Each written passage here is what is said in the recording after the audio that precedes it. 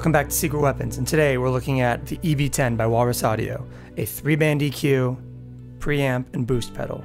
We are in my wheelhouse. For those of you not familiar with the background of this pedal, this is the rehoused, reimagining, all-around upgrade of the Defcon 4, 5, I don't know, I didn't have one. The Defcon something, the collaboration between Walrus Audio and a mediocre singer-songwriter who will go unnamed on this program. Don't at me. But with the removal of that guy's name, this pedal comes with a bunch of new features. Not only does it just look better, look at that.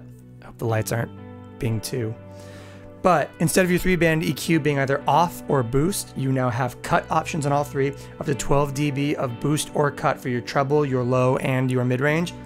It's really powerful, it's really striking. And the other massive addition to this pedal is presets, which is amazing because this pedal is all about fixing guitars and fixing EQ curves quickly. I've absolutely fallen in love with this pedal. It is so useful. It is so great. As you'll hear in just a couple of minutes, I have discovered that it is amazing for kind of guitar fixing.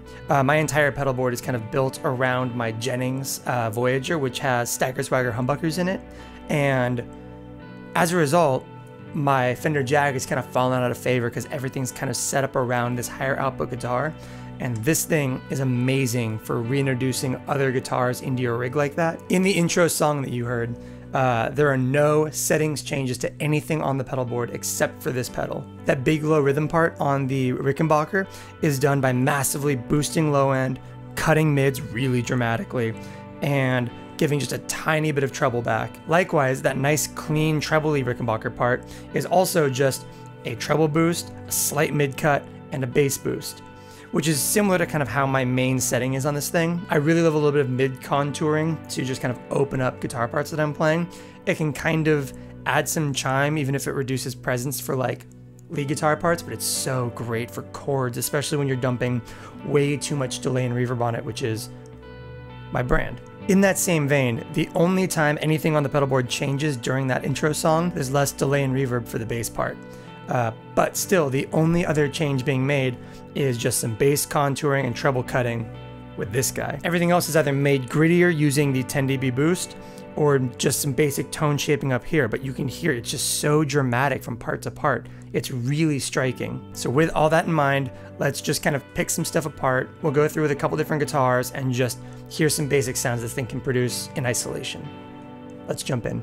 Okay, so here is our board. We are going to be using the Diamond Compressor and the Benson Preamp as our kind of pre-amplifier stages into the Supro 1605, which will go out the dry out to the Meris Polymoon and Mercury 7, finally to the Cabzeus, and then straight into our Apollo twin recording interface. The EB-10 is in between the Benson Preamp and the Diamond Compressor. Let's hear this without the EB-10.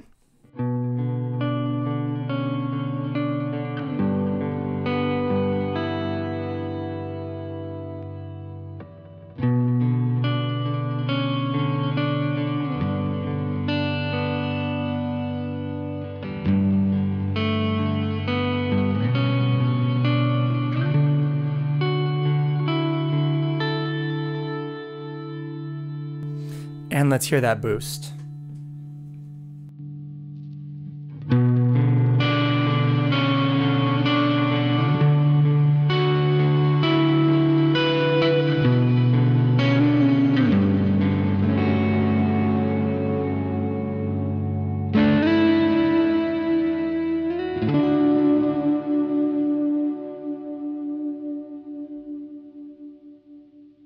So those mid cuts can be great for rhythm guitar parts. The bass boost and the treble boost gives clarity. Let's kill the 10 dB boost again, but let's add some mid-range in for kind of like lead guitar parts.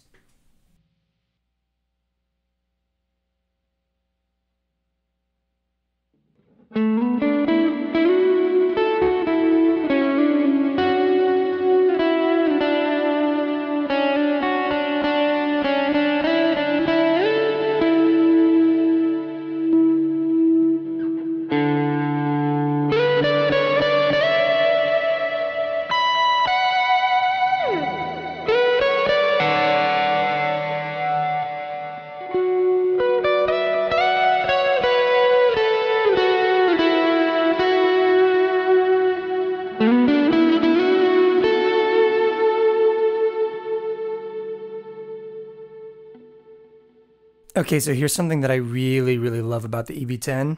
I'm playing my Fender Jag right now, and it's a great guitar. It's always been a great guitar for kind of like lower output pickups, but most of my rig is built around my Jennings at this point, which is a hotter, higher output guitar. So when I plug in my Jag, it kind of tends to sound a little weak, a little, it's lacking something. It doesn't have enough. So let's hear that, and then let's kick on a mid-cut bass boost kind of thing with the 10 dB MOSFET boost, just to kind of hear how this thing can really bring a guitar like this back to life and a rig like this set up for something higher output.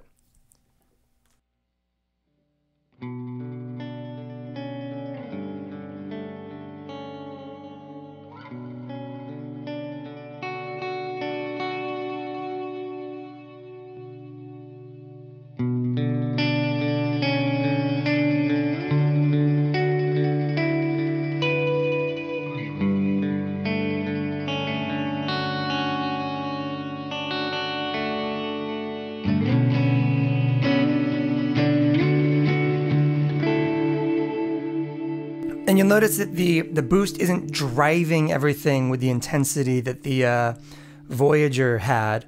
That 10 dB boost that you can add on really caused a lot of grit and a lot of breakup in the following pedals and amp stuff.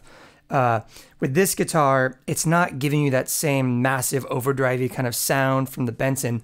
It's simply bringing this up to a like really usable, sparkly clean tone.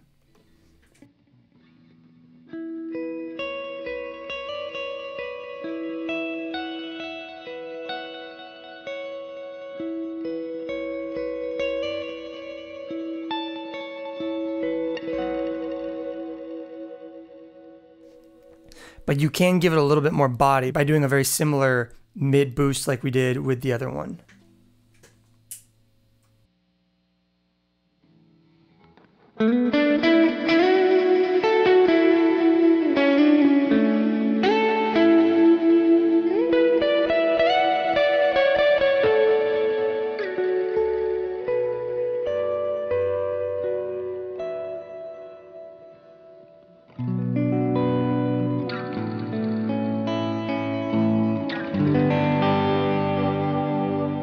And let's turn it off and on really quick to hear the difference.